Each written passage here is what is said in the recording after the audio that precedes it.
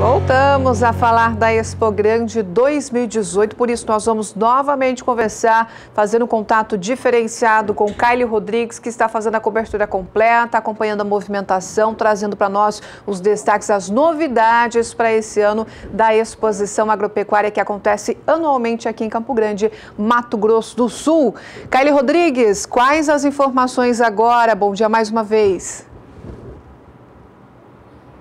Bom dia, Juliana, novamente, como você falou, né? Diversas novidades, a movimentação está bem grande por aqui. Olha só, para começar esse bate-papo agora, eu estou com o Reinaldo Vilela, que é produtor rural, é pecuarista, trabalha com agricultura, mas é apaixonado pelo leite, como ele estava falando aqui para mim. E a gente já vai começar falando do setor aqui no Mato Grosso do Sul. O senhor, como produtor leiteiro, como que sente o mercado atualmente? Olha, o mercado no momento é um mercado em ascensão.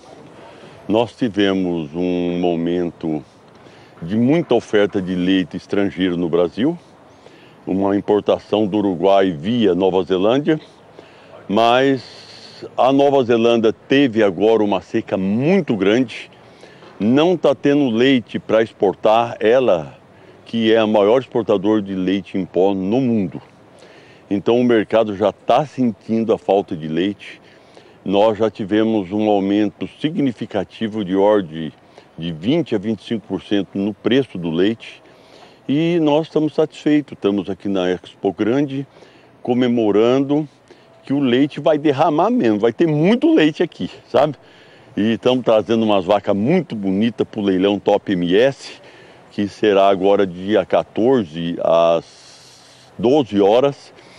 O núcleo fez uma seleção de gado e escolhendo umas cabeceiras de gado de todo o pessoal do núcleo do Girolando. Então nós estamos aqui muito felizes porque vamos participar de uma festa que é a 80ª festa da Expogrande no Mato Grosso do Sul.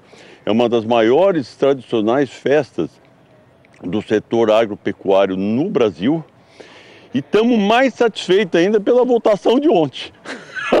Olha só, seu Reinaldo, e o senhor também está participando da inauguração da Casa do Produtor do Leite do Mato Grosso do Sul, né? Importante isso. Olha, é muito importante, porque a Casa do Produtor do Leite, ela vem nada menos, nada mais de uma iniciativa muito feliz do nosso presidente Jonathan Barbosa em fazer uma pecuária de leite forte no Mato Grosso do Sul.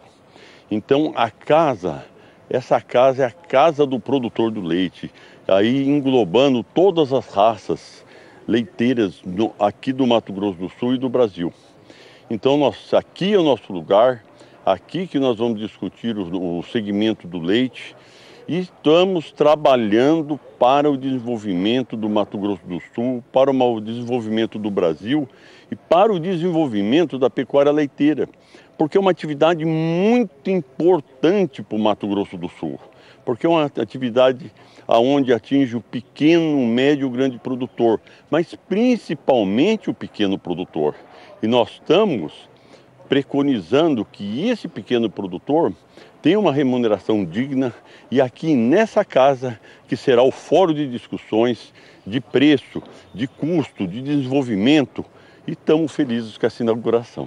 E a Casa do Produtor, ela está aberta como no médio e grande produtor. Não é para quem está acompanhando essa entrevista falar, é só o grande produtor, não tem espaço para o pequeno também. Nossa Senhora, tanto que é verdade que no nosso núcleo do Girolando, o pequeno produtor é a maioria. Então, o pequeno produtor, ele responde, vamos dizer, que mais de 60% do leite do Brasil. Então nós temos assim, eu vou dizer para você, milhões e milhões de empregos e milhões de famílias hoje atreladas ao leite no Brasil, sabe? E o leite é um produto nobre, um produto que vem secular, desenvolvimento da humanidade, alimentando a humanidade, alimentando meus filhos, meus netos, os seus filhos e a população em geral.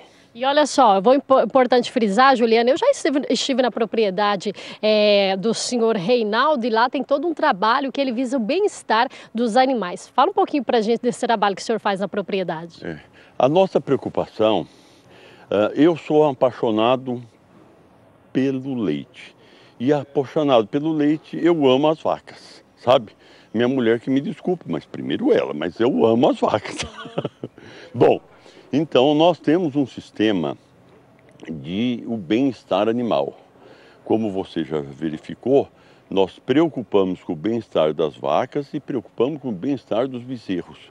Então temos umas instalações onde os animais ficam confortavelmente, com sombreamento, com bom manejo, com bastante capim, com bastante silagem, com ração balanceada pelos zootecnistas. Enfim, nós procuramos fazer preservando o meio ambiente, preservando o bem-estar do animal, colaborando com a sociedade, produzindo um leite de qualidade.